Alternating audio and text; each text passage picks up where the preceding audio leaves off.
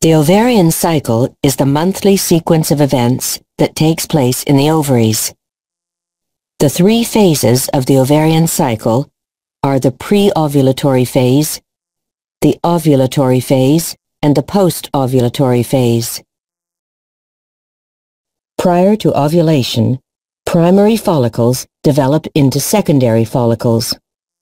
The number of follicular cells surrounding the primary oocyte increases. Estrogen secretions increase as well. During the pre-ovulatory phase, one of the secondary follicles develops into a single, dominant, mature, or Graafian follicle.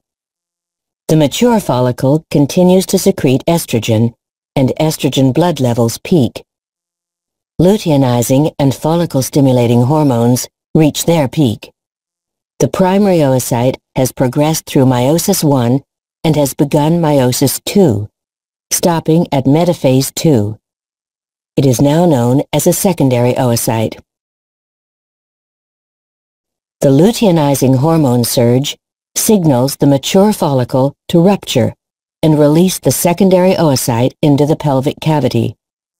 Secretion of estrogen decreases, thereby inhibiting the release of luteinizing hormone, stopping the ovulation of another secondary oocyte.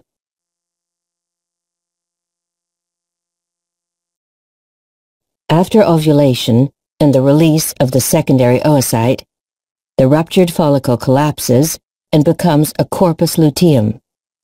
Stimulated by luteinizing hormone, the corpus luteum secretes progesterone and estrogen.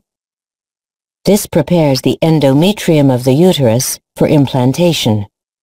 If the secondary oocyte is fertilized, the resulting embryo will implant into the prepared endometrium. If the secondary oocyte is not fertilized, it degenerates. The corpus luteum disintegrates, levels of ovarian hormones decrease, and the cycle starts again with gonadotropin-releasing hormone and follicle-stimulating hormone triggering the maturation of follicles in the ovaries.